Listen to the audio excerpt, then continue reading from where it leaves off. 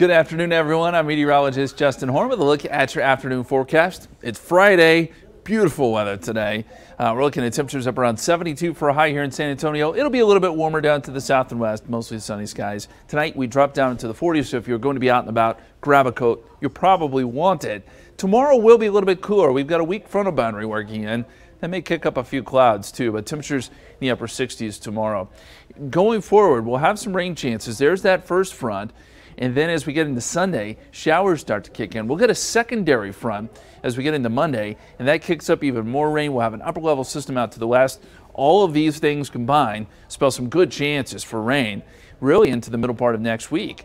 Our best rain chances may be on Wednesday with a 60% chance of rain, but look for scattered showers starting Monday and potentially continuing all the way through Thursday. 68 degrees tomorrow, 73 Sunday. A little cooler behind that front. In fact, we'll see temperatures only in the 50s Tuesday and Wednesday.